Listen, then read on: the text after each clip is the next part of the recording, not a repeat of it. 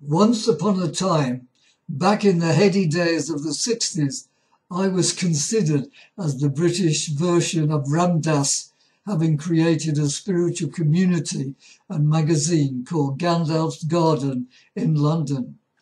Nowadays, I'm sometimes referred to as the Eckhart Tolle of Europe, so that may give you some idea of where I'm at and what my books are about.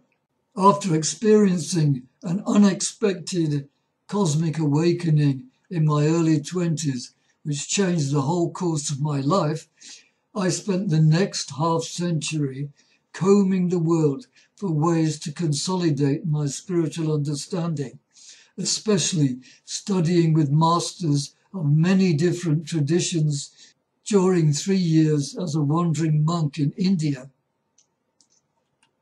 The results of my research and mystical experience are here in this book, which gives seekers a clear understanding of what is really essential on the spiritual path.